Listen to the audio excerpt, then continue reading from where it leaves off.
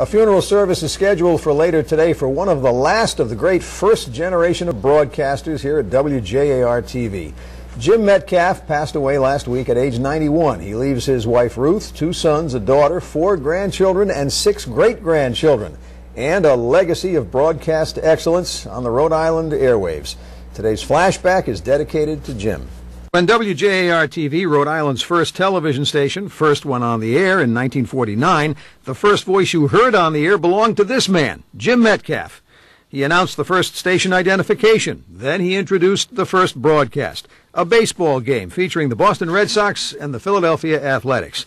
As a station announcer, Jim was a key part of the coverage of the big news stories of the 1950s, including the devastating Hurricane Carol as it flooded downtown Providence. Almost 3,500 automobiles, mine among them, valued at $5 million, were inundated. A brand new 1954 Plymouth, Jim told me later. And then I went into news in 1959. And as a full-fledged news reporter, Jim covered many important stories, like the construction of the Providence Hurricane Barrier to prevent flooding from future hurricanes, and some lighter news as well.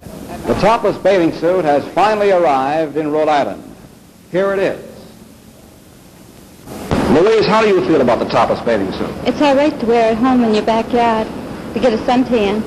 You think your husband would approve? No. Now we ask, will the topless bathing suit business be a boom or a bust? And if you knew Jim, you knew that pun was inevitable. In the 1970s, Jim became the producer of what was then considered revolutionary in television news, an hour-long 6 p.m. newscast called Extra Effort News. Jim retired from Channel 10 in 1985 after many years as producer of the Noon News and as a mentor to many of us in the second generation of broadcasters here at WJAR, including a radio news reporter originally hired at Channel 10 as assignment editor. We're all grateful for Jim's guidance and good humor over all those years.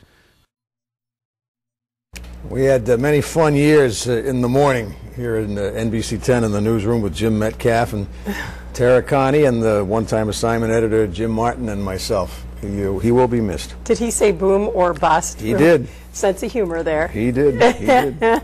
And that's Flashback. Yeah, it is.